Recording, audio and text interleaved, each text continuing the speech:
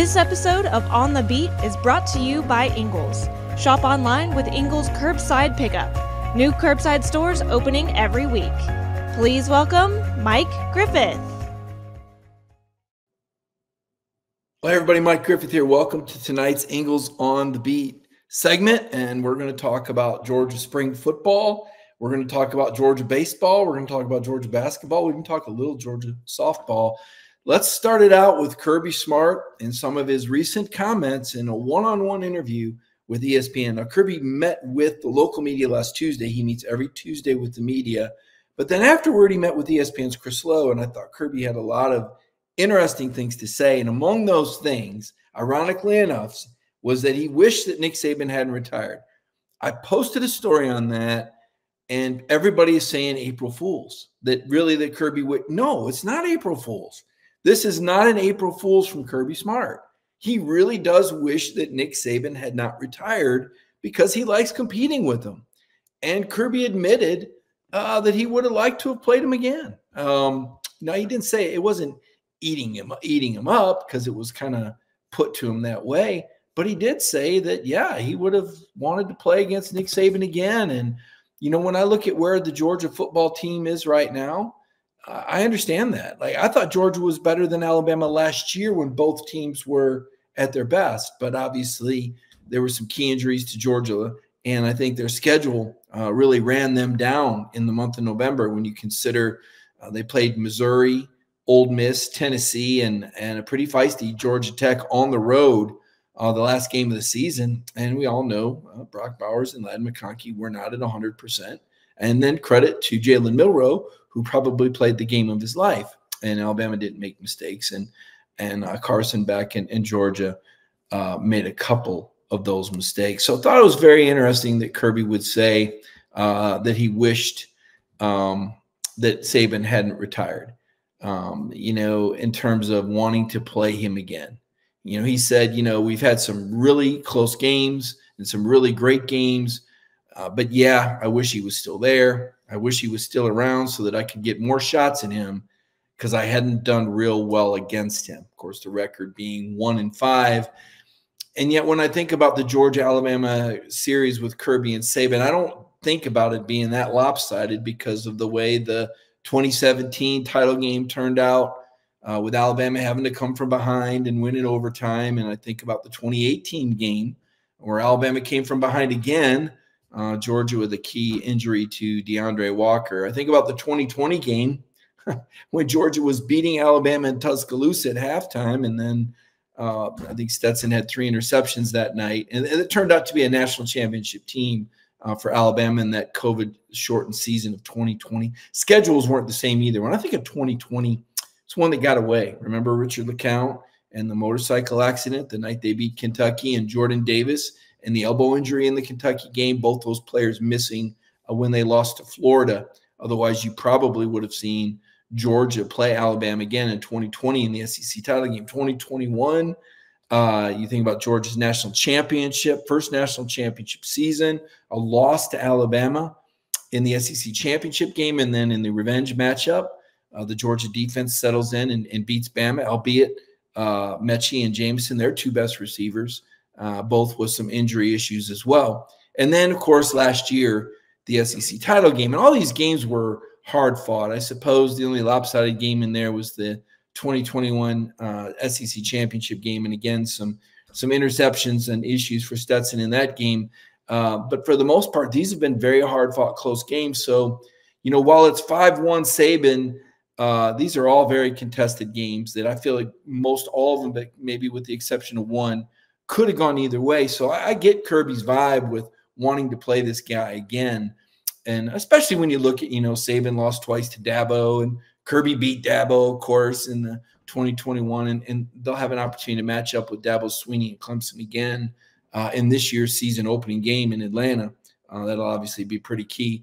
Obviously, Saban lost to Harbaugh in his last game, and Kirby beat Harbaugh in the Orange Bowl just a couple of years ago. So you could play some transitive properties. You look at the struggles Alabama's had with Auburn, and Georgia's had some pretty good success of late. So bottom line, though, no, not an April Fool's. Kirby really does wish Saban was around. And And I give Kirby credit because in the course of this interview with ESPN, he was asked a couple of times about Nick Saban. And obviously, this is a guy that Kirby respects and admires. He worked for him for a long time, and he gives him a lot of credit. But Nick Saban's retired now. Typically, when a coach retires, people don't keep talking about him so much. And you would think this is when Kirby Smart would get his attention. I brought it up last week on the program, and I'll bring it up this week. It just blows my mind that Georgia hasn't lost a regular season game in 4 years.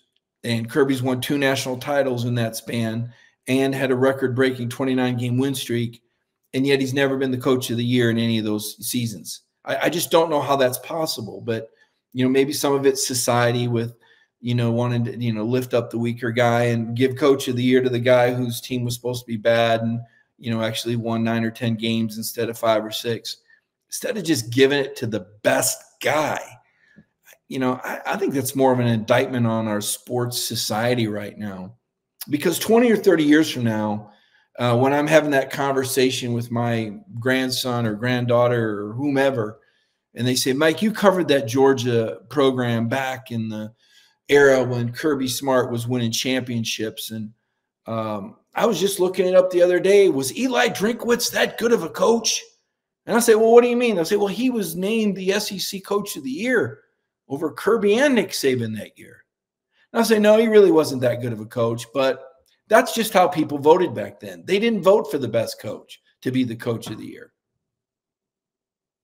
Did you hear what I just said? We don't vote for the best coach to be the coach of the year. Okay. All right. How much longer before the team with the most points isn't the winner anymore? When I was young, I bowled in a handicap league. We'd get like 35 pins. The other team might outroll us, but because we were worse bowlers, we would get these pins, and it was called handicap bowling. We've hit the handicap stage of awards now for coaches? Apparently so. Anyway, I digress. Get back on track here. Kirby Smart also said in this ESPN interview, and I thought this was interesting. He said that Carson Beck had a bit of arrogance to him, but then he said, but he's not holier than thou. So in one breath, Kirby talked about Carson having some maybe conceit, right? But at the same time, being able to laugh at himself. Okay, I guess it balances out. I look at quarterbacks, and I don't know that I want arrogance as much as I want confidence. And maybe it's wrong, and maybe you all will disagree. But in terms of the ideal disposition for a quarterback, for a Georgia quarterback, I thought that was Jake Fromm. I thought Jake Fromm was a guy that carried himself in model fashion. I felt like Jake was always confident. I thought he was always clear. I thought he was always positive. And at times, he took a lot of responsibility for himself. Jake would blame himself for situations that really weren't his fault, all right, because he was the quarterback and he was raised to take on that responsibility. And I thought, Jake Fromm is the guy. If you could take Jake Fromm's disposition and attitude and put that in Carson Beck, I think you'd have a pretty popular quarterback. Carson, obviously, with an NFL arm. Carson with probably more mobility than Jake. I think both quarterbacks were fantastic at the pre-snap read. Jake's still in the NFL, by the way. For all the people that are critical of Jake Fromm is still in the NFL. You got to be real talented to be a number 2 or number 3 quarterback. And who knows, maybe Jake will one day get his break there. But I thought Jake was a very good quarterback. Obviously good enough to win a national championship as a true freshman, had a safety not blown an assignment. Jake Fromm did his job, folks. He led you to a national title offensively if your defense can make a stop on 2nd and 26. But anyway, the comments on Beck were interesting. And then Kirby also said that it's time to let this cat go and make some plays. He talked about how at the beginning of last year, how maybe they were a little slow to let Carson, I don't think he said go downfield, but maybe – I'm trying to think of the way he put that. Well, here's the quote. He said, early in the year last season, we probably did try to protect him too much. He said, but then you see that nothing ever really affects him, and you've just got to let the cat go play. because we were either going to make it or not make it on his back. And as the year went on, he got better and better, but we were probably a little slow with him out of the gate. In other words, they tried to protect Carson from turnovers or any sort of adversity. And then, as it turned out, Carson is a guy who can handle adversity on the field. Carson is a guy who can bounce back from turnovers. And what Kirby's saying is maybe you should have thrown him a little deeper in the water a little sooner. But as things evolved, I think we saw Carson. I thought he looked outstanding against Ole Miss. I thought he was particularly sharp against Tennessee. Georgia Tech was a challenging game for the whole team. And then I didn't think he played real well against Alabama, maybe in spurts, but gosh, I keep going back to that underthrown ball to Arian Smith. If it's on target, it's 7. Instead, it's underthrown, and you have to settle for 3, and that's 4 points, and it's a 3-point game. That's one Carson wishes he had back. So this year, a lot's going to be on Carson's shoulders again. I made an SEC Network appearance last week, and I made some comments that I thought more would be on Carson Beck's shoulders this season than last season. And I also said that I didn't think that Carson had as good of a supporting cast as Stetson Bennett had. And some people took offense to that. They took that as a criticism of Stetson, and it wasn't meant to be that. But what it was meant to say was that Carson won't have Brock Bowers this year, and he won't have Ladd McConkey this year, and he never had a Donnie Mitchell, and he never had James Cook, and he never had Zamir White. And he didn't have Kenny McIntosh last year. And I thought those were all better players than what you're going to have this year. Now we'll wait and see. And in the second segment of this program, I'm going to bring out what I think are the 3 best position groups on this football team. But my point is, I also don't think the defense is going to be as good either. And neither does Kirby Smart, by the way. Kirby Smart said that he felt like the one thing he's seen this spring is how good the offensive line has been playing, and that they've got the better of the defensive line. And his comment was, it's not to say that Georgia was subpar on the defensive line last year. We just weren't great, he says. He said, we didn't have a dominant guy, but we were always going to, he said, but we're always going to be good on defense. I don't know that we're going to be great this year, but I think we have a chance to be great on offense. That puts a lot on the shoulders of Carson Beck. Stetson came up big in a lot of games, but I also think he had a championship defense that kept Georgia in a lot of games. So I thought there was a little bit bigger margin for error for Stetson and JT Daniels, for that matter, when JT was the starting quarterback during that championship run. So I think the quarterback has more on their shoulders now. I think the defense isn't as good as it was in 2021 or 2022, maybe not even 2020. And obviously that's something that has been an ongoing storyline, as Kirby Smart talks about not having havoc makers or train wreckers on that front line. This is still a playoff team. This is still a team that I think you're going to see in a tournament, but we're going to have to wait and see how the season progresses, who stays healthy, and how these Bulldogs evolve. Again, segment 2, we're going to break down the best position groups. Now, speaking of tournaments, the men's basketball team is in the NIT Tournament. They're one of the last 6 teams playing. They're one of the final 2 SEC teams playing. Alabama, of course, made the Final 4. Georgia had Alabama down by 11 points in the second half. They had Tennessee down by 11 points in the second half. And I asked Mike White about that on a Zoom press conference today at Hinkle Fieldhouse in Indianapolis.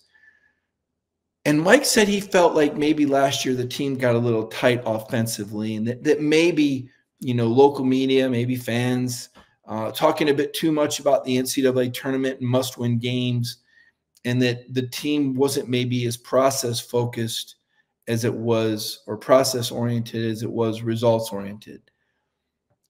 I'm not sure if I'm willing to take the blame for wanting or suggesting that Georgia needed to win games. To me, I think you need to be mentally tough enough to understand that you got to win games. I don't think that's a bad thing.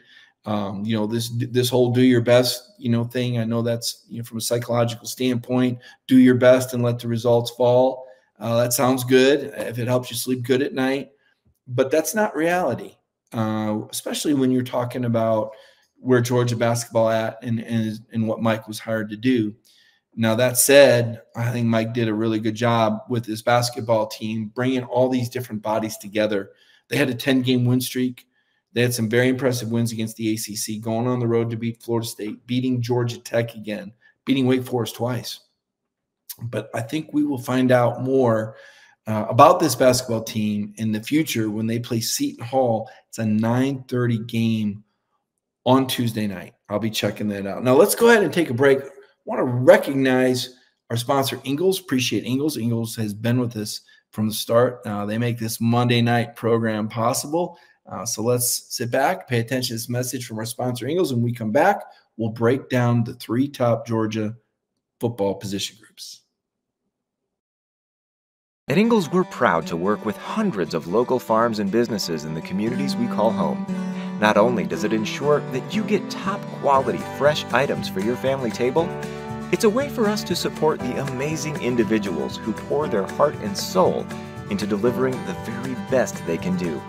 Quality, freshness, community, it's all in the bag. Ingles, low prices, love the savings.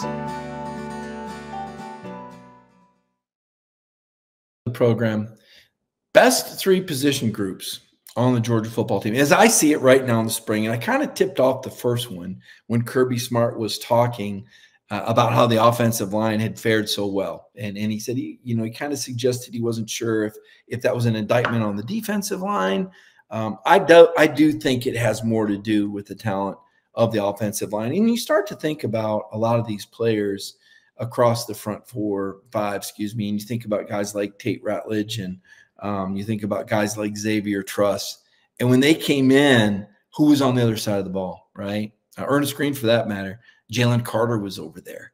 Maybe they got a piece of Jordan Davis. Maybe they got a piece of Devontae Wyatt, or maybe they practice against the #1 pick in the draft, Trayvon Walker. Nolan Smith was a guy that certainly they went up against in drills. When you're going against first-round NFL talent, you're going to get better early in your career. You're going to have a different work ethic. And I think that where this Georgia offensive line grew was in its youth. And now these guys are all grown up. And now it's their turn to dominate. And you hope this means that the future Georgia defensive linemen are going to be bigger, better, faster, stronger, and you're going to get back to that dominant form when Georgia led the nation in run defense. What was it, 4 out of 5 years they were #1, and the other year they were #2. And then last year they dropped all the way down to 18. And that was a problem, right? They weren't able to stop Alabama when they needed to. It's crazy to think that Georgia would win 29 games in a row. And what were they, 12-0 at that stage of the season? And then in one game, it just all vanishes. And it's almost like you couldn't believe it when you were watching it, because Georgia always would win these games, right? Even when they fell behind South Carolina, even when they fell behind Auburn, you just felt like this Georgia team would find a way. But they couldn't. They weren't good enough at the line of scrimmage. They got beat. This Georgia offensive line looks different. I like that it's Ernest Green's second year as the starting left tackle. And I know the center is very important. And yes, you lose Cedric Van Pran. And he was probably, from an operations standpoint, the most reliable center in the nation. A lot of high talk about Jared Wilson. A lot of confidence there. Don't know that you can expect him to step in and be said from a command and a leadership standpoint. But the good news is you have a second-year quarterback, a second-year starter, I should say, a fifth-year quarterback in Carson Beck. And Carson's going to be able, if there's a little bit off at center, Carson's going to make it right. So I feel good about that battery right there. Left tackle, Dylan Fairchild is a guy that emerged, very physical, obviously, former championship wrestler. But I'll tell you, the guy we visited with the other day, Michael Morris, was very impressive. I mean, this guy was wide-bodied and liked to hit people and has waited for this opportunity. And talking to Michael Morris and seeing that fire in his eyes, you said, oh, man, I'd hate to line up across from this guy every day. You're going to be real good at left guard. I don't know if it's Dylan. I don't know if it's Mike. It's probably both. But there's going to be some fire coming out of that spot. And then at right guard, you got Tate Ratledge. It's interesting that Kirby Smart would say that there was some guys that came back for another year. He said that he didn't want them to come back just to come back. they need to get better. And he mentioned Tate Ratledge in that. And Tate is a guy, I enjoy his podcasts. I think they're clever and funny. He seems like a really good, positive locker room force. It'll be interesting to see how Tate Ratledge dominates at the offensive guard position. How high can Tate build himself up in the NFL draft? You don't typically see a lot of guards drafted in the first round, but Tate is big and strong and fast and physical, and he's going to be important to the run game. Tate Ratledge is by nature a leader, and it's going to be up to him to set the tone. And I know he's a bit of a jovial guy, and he likes to have fun. Jordan Davis was that way too, but Jordan found that way to be that fun, jovial guy and yet be the fire and the guy that everybody talked about. And I wonder if that can be Tate Ratledge this offseason. I'll be interested to see because I think this young man has a tremendous future and a tremendous upside. But can he bring what Georgia needs from a leadership standpoint? I think Georgia's missing vocal leadership. We've heard Kirby say that Carson's not the most assertive guy. He's not the most vocal guy. And, you know, I look at other positions and I say, well, where's the offensive? Where's the voice? Where's the voice in the huddle? Who's the voice that says we're going to get this done? Who's the voice that puts the foot down? Who's the voice? Who's the foot that goes up the tail when things don't go right? Is that Tate Ratledge? It needs to be somebody on offense because Carson's not a very vocal guy and not an assertive guy, according to Kirby Smart. Right tackle is Xavier Truss. And I remember Xavier got pressed into action. Remember the Georgia-Cincinnati game? Of course, everybody talks about Georgia playing an undefeated Florida State team that didn't get into playoff. Boo-hoo, right? Well, in 2020, Georgia played an undefeated Cincinnati team that didn't get into the playoff. And Cincinnati didn't opt out, okay? Those guys showed up, and they played, and they had Georgia down double digits in the fourth quarter before JT Daniels and Kenny McIntosh brought them back in the fourth quarter.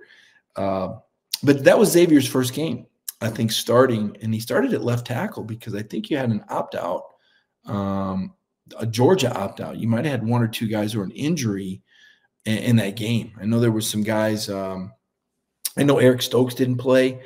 And I want to say there were some injuries where you had to change up your offensive line. And Truss was thrown out there. And Truss has been around a minute now. He's a big, strong guy. But is he going to become that dominator? I mean, he's been around long enough now, right? I mean, this is 2024, and I'm talking to you about the 2020 season. So that tells you how long Xavier Truss has been around. Is he one of those guys that came back, or is Xavier Truss, you know, going to come up with this edge, and you're going to go, oh my gosh, I've never seen this version of this guy. Can he fill the shoes of Amarius Mims? Because Amarius was a road grader. Can Xavier Truss be that guy? I don't know. I don't know the talent ceiling there. I know that Stacey Searles has proven himself to be a fantastic coach. And I still remember when he got hired, there were some Georgia fans who were skeptical. I never really understood that because I think Kirby's made some really good hires. But I think Stacey Searles has evolved into one of the most valuable coaches in the SEC, maybe the country, not just on the Georgia staff. But I think it's time Georgia fans step back and go, okay, yeah, this guy has done a heck of a job. The offensive line was adequate last year. Okay, it wasn't elite. They didn't get the push when they needed against Alabama in short yardage. Mike Bobo called them out for that.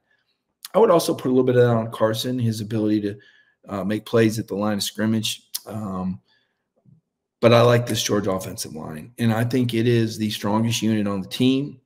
And I think that this unit is what gives Georgia a chance to win a national championship.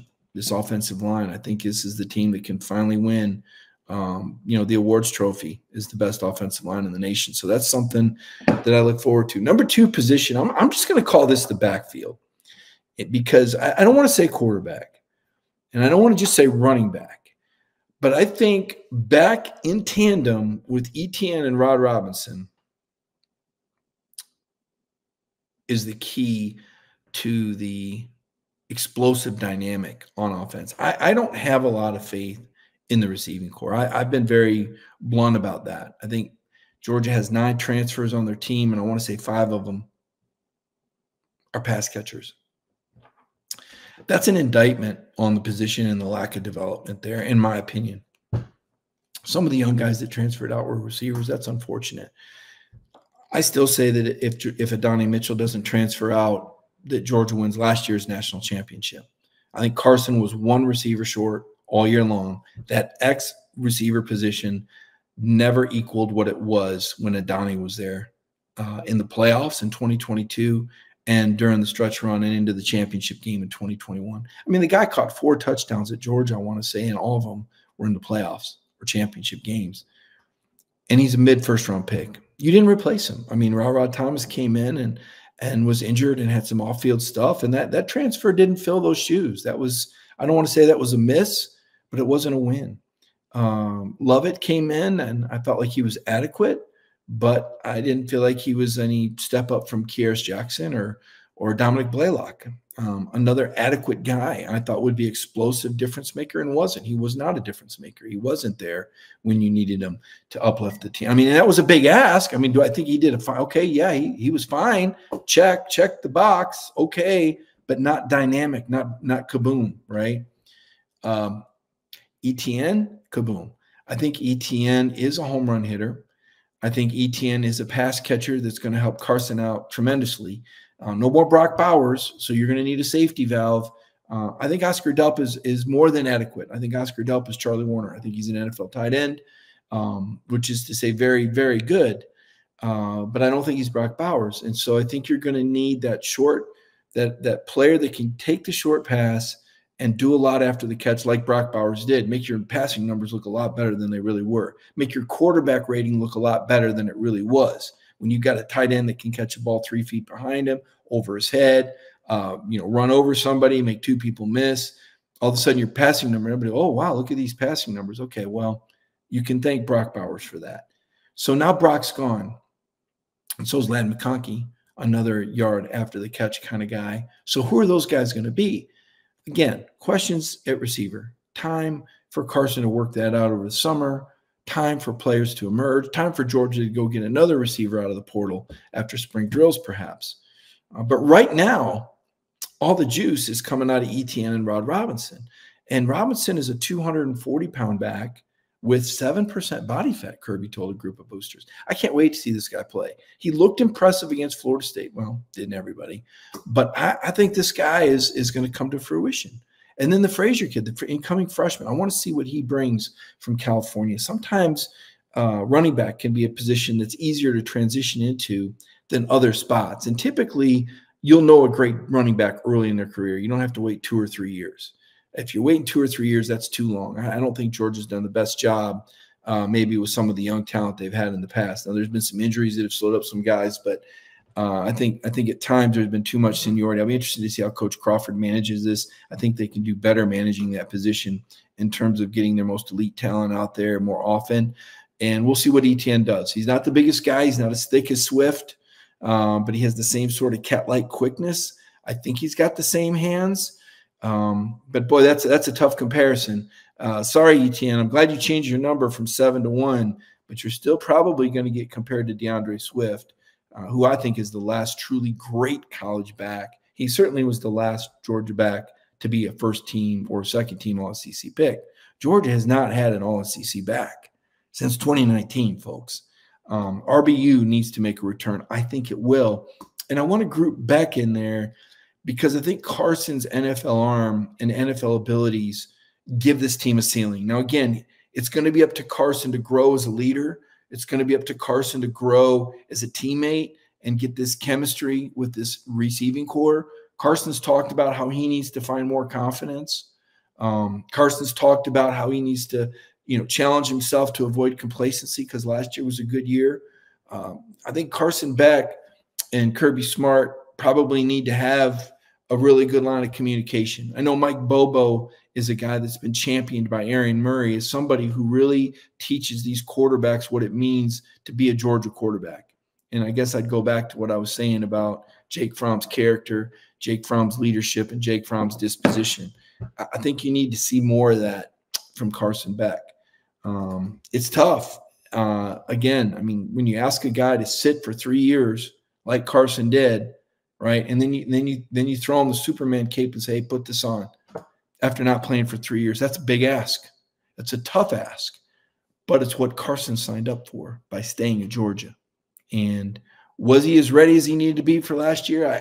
I don't know. I know they didn't win. They didn't lose any games because of Carson Beck, but they also didn't win what proved to be the biggest game of the year. And Jalen Milroe at Alabama was the MVP of that game and not Carson Beck. And at the end of the day, that hits home hard. And that's the underlying reality.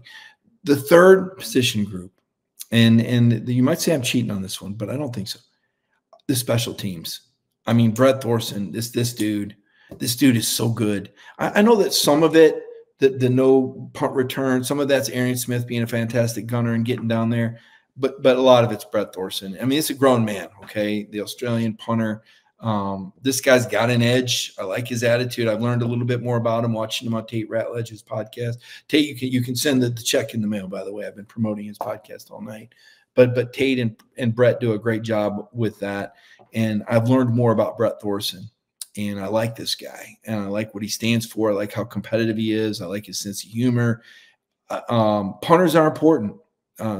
Jake Camarda was invaluable his senior year. When I think about Georgia's championship team, Jake Camarda had so much to do with that. And Jake Camarda grew so much the 4 years that he was at Georgia. And you just take guys like that for granted, but he was special. We know how special kickers are too, right? Rod Blankenship, certainly. And, and then, of course, the following kicker did an outstanding job. And now you've got Peyton Woodring. And, I think Peyton, I want to say he made 16 kicks in a row. And we wondered how much would Georgia miss Jack Podlesny when you think about Jack's clutch kicks and you're plugging a true freshman. And remember, Peyton missed a couple kicks early in the season before he bounded back. And I want to say he made 16 in a row. Pretty strong performance. And I think he's a guy you can count on. This is a guy I look forward to seeing mature, get even better. He was my choice on the freshman All-American team. I was glad to see him win that. I know the Auburn freshman had won some other All-American honors, but Peyton won the Football Writers freshman All-American punting slot. And I thought that was really key. So those are my top 3 Georgia position groups. I don't know if you agree with me or not. You can put your comments in the section below. I want to take a break right now. Recognize our sponsor, Anytime Heating, Cooling, and Plumbing. When we come back, I'm going to go over this hot, warm, and cold segment. And this week we actually have hot, warm, and cold on the Georgia teams. Might surprise you who slides into the cold slot, if only temporarily. This might be the only time that you ever hear this player's name listed with cold the rest of his career. So stick with us right after this message from Anytime Heating, Cooling, and Plumbing. To make sure your family stays comfortable all year long, our family of trained comfort specialists are available anytime to service or repair your system. Or it may be time to replace your old units with a new Trane HVAC system. We are a locally owned family business, and we carefully select the technicians who we send into your home. At Anytime Heating, Cooling, and Plumbing, we are large enough to handle all of your HVAC and plumbing needs, but small enough to care. Call today to take advantage of our 3-visit annual maintenance plan. Appreciate Anytime Heating, Cooling, and Plumbing.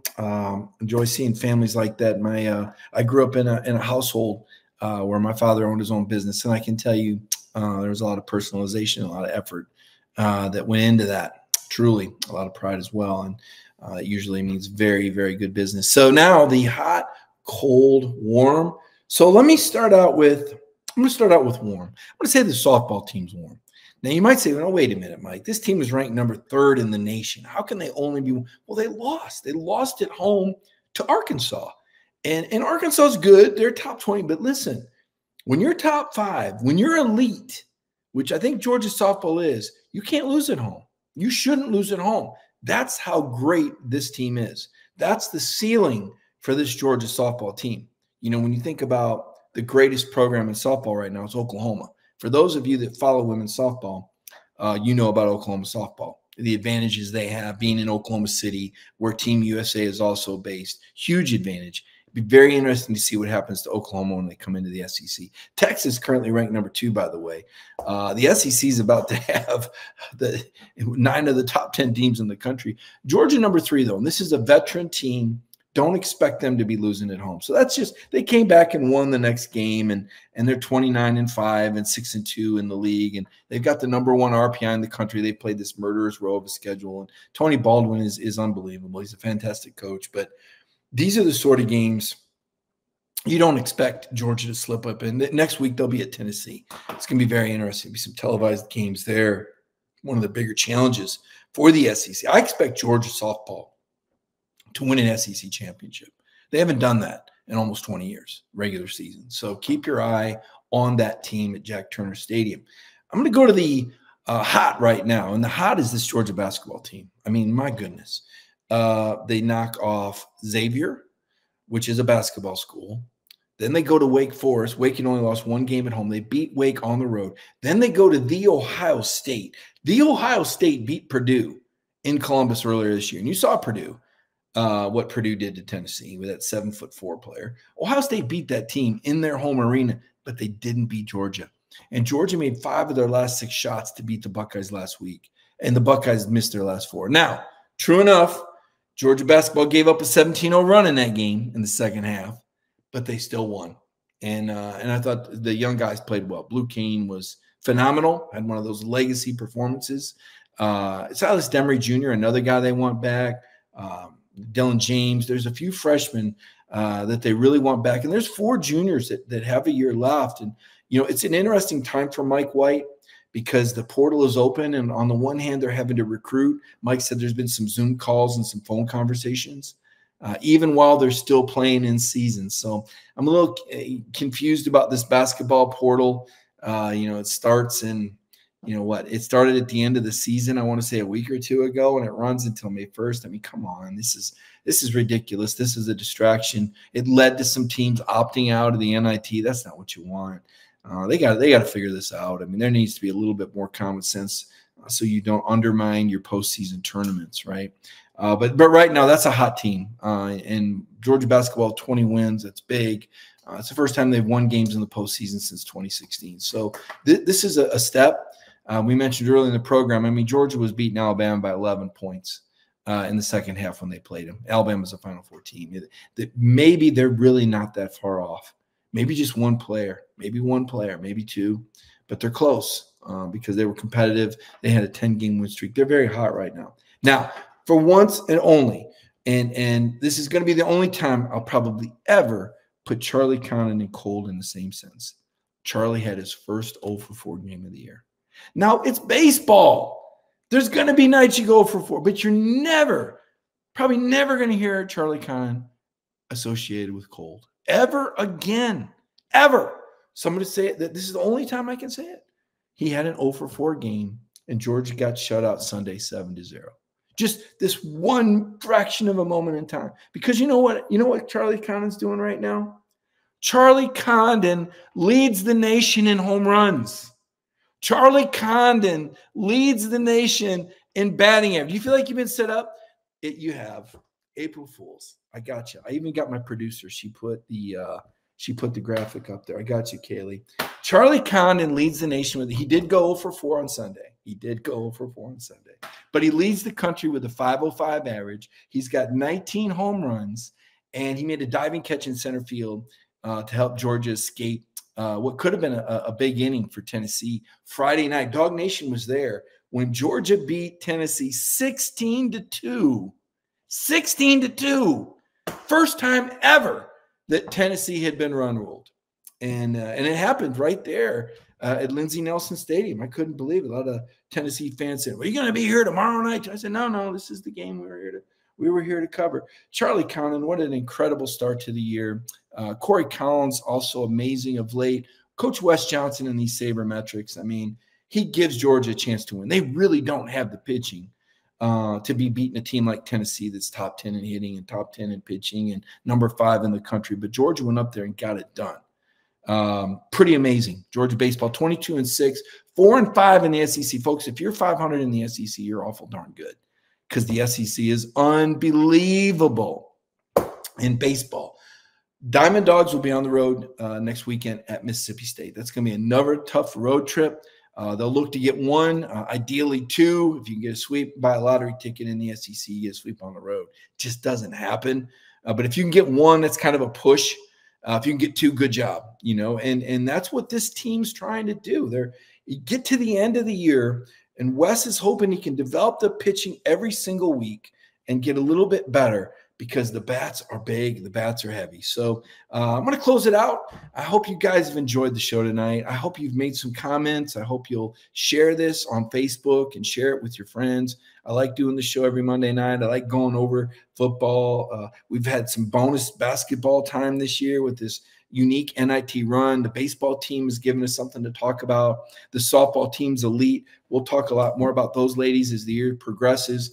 I'm sure you're going to see a lot of Georgia softball on television. You're going to hear a lot about their players featured, because they have some of the best in the country. And now baseball becoming more relevant. Of course, we've got a couple more weeks of football, and we know how much everyone loves Georgia football. Very soon, we'll get to see Georgia football in their G-Day game on April 13th. And then the Dogs will go to work with the portal. There'll probably be a few guys leaving. You know there will be. But there might be a couple more coming, because Kirby is not going to rest. He made that statement. He doesn't just want to be relevant. He wants to be dominant. And I suppose that's the message. It's a good message to end with tonight. So I want to thank my producer, Kaylee Manziel. I want to thank you for watching. You can follow me on Twitter at Mike Griffith 32. Don't forget, every day, DawgNation Daily with Brandon Adams, 10 a.m. Wednesday night, Jeff Santel. And then on Thursday night, you just never know what Kaylee and Connor are going to be talking about. That's a really fun program. Hope you get a chance to catch that, and hope you have a great week, everybody.